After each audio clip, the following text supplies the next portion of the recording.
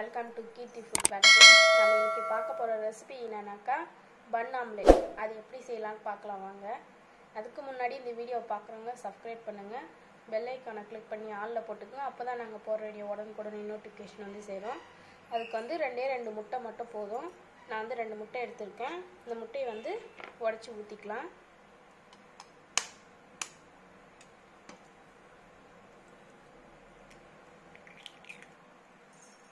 முட்டையை வந்து உடைச்சு ஊத்தியாச்சு. இப்போ வந்து இந்த விஸ்க வச்சு இது போல நல்லா பீட் பண்ணிக்கலாம்.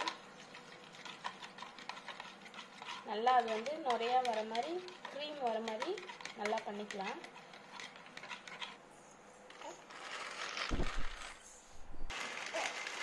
இது போல நல்லா பீட் பண்ணி எடுத்துக்கலாம்.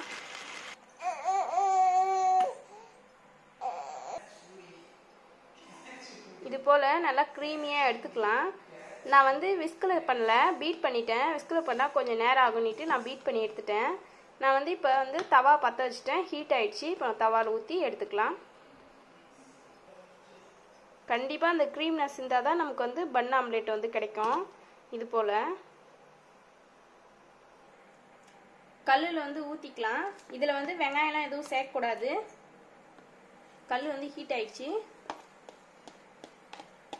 இது வந்து ஊற்றி நல்லா பரப்பி விட்டுடலாம்.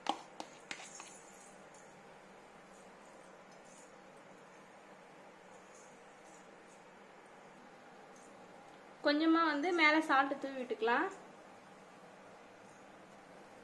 லைட்டாக பெப்பர் பொடி தூவிடலாம்.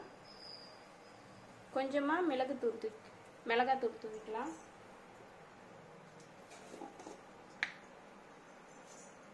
சைடில் லைட்டாக எண்ணெய் விட்டுடலாம். அவ்வளோதான். இது வந்து திருப்பி போடக்கூடாது. அப்படியே ஒரு பாத்திரம் வச்சு மூடி வச்சிடலாம். இது வந்து ஹை ஃப்ளேமில் வைக்கக்கூடாது, ஸ்லோ ஃப்ளேமில் தான் வைக்கணும். ஆம்லெட் வந்து வெந்துச்சு, நம்ம எடுத்துக்கலாம். இது வந்து திருப்பி போடக்கூடாது. அப்படியே லைட்டாக மடிச்சு விட்ட மாதிரி எடுத்துக்கலாம். அவ்வளோதான். இது வந்து ஒரு பிளேட்டுக்கு வந்து மாற்றிக்கலாம்.